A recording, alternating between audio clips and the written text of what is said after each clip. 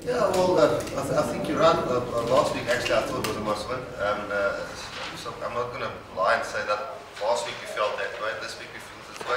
And, if the team was fifth in the log, got 4 more log points than us, and so, last year, this time, we played the same teams and we lost and beat the same teams that we've played. We lost against the Bulls, lost against the Sharks, and lost against the Blues and beat the Reds.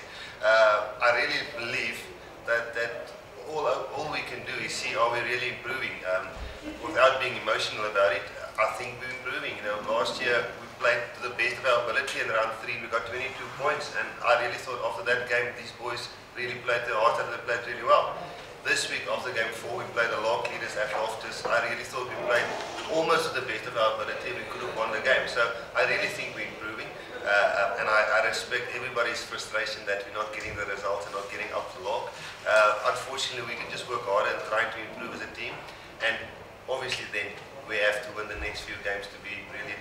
Rookie Nick Koster retains his place in the starting lineup for the Stormers clash against the Lions at Newlands on Saturday, with Tonderai Shavanga moving to the bench. I was really, to be honest, I was surprised when I heard I was getting a start.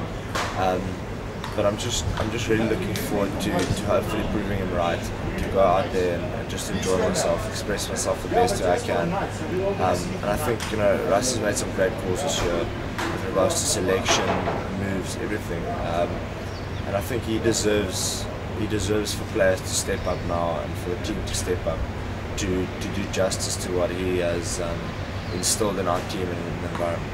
One guy who's really helped me a lot has been Sorelli and Tonderai. Tonderai's also helped a lot, just with regards to wing play, positional play, catching high balls, all that sort of stuff.